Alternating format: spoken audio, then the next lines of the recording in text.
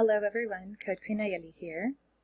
In this short video, I'm going to show you how to create a custom 404 error page. Now it wasn't possible before, but recently Wix released the ability to customize your own 404 page. I do have to let you know, this is currently only available for websites with an active premium package.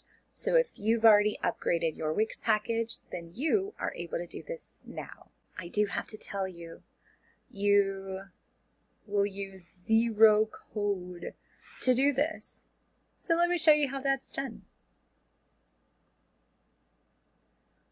From your editor, you're going to create a brand new page. This page, you will label it Error 404. From here, you want to double check your SEO page settings to make sure that the ending is still Error 404. It is very important not to change it, otherwise Wix's native code will not detect that you do have a custom 404 page.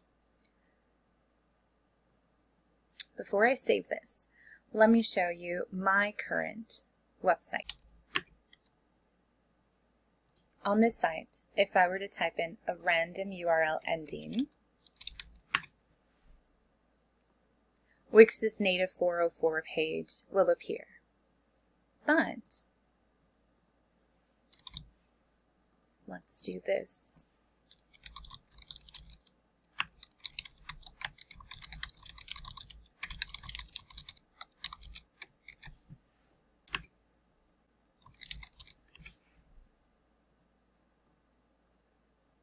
Now that we've finished designing it, I'm going to go back to the settings and I'm going to make sure to hide this page. So I'm going to hide it from the menu, and I'm also going to make sure that this page does not show up on Google's search results.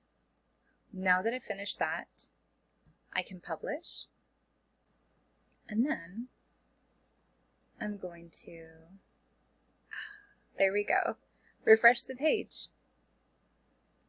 So now people will land on this page instead of the other one that we just saw.